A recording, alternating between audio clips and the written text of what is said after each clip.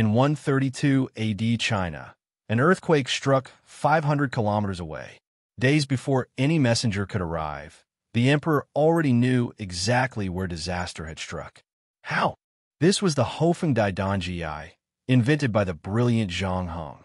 8 dragons faced the 8 directions, each holding a bronze ball. Inside, a pendulum so sensitive it could detect tremors humans couldn't feel, triggering the exact dragon to release its ball.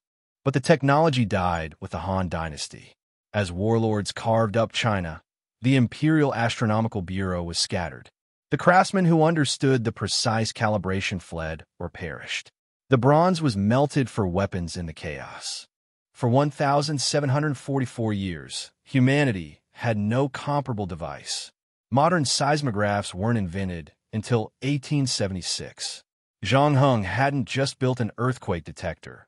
He'd created the world's first remote sensing instrument, a feat of precision engineering that wouldn't be matched until the Industrial Age.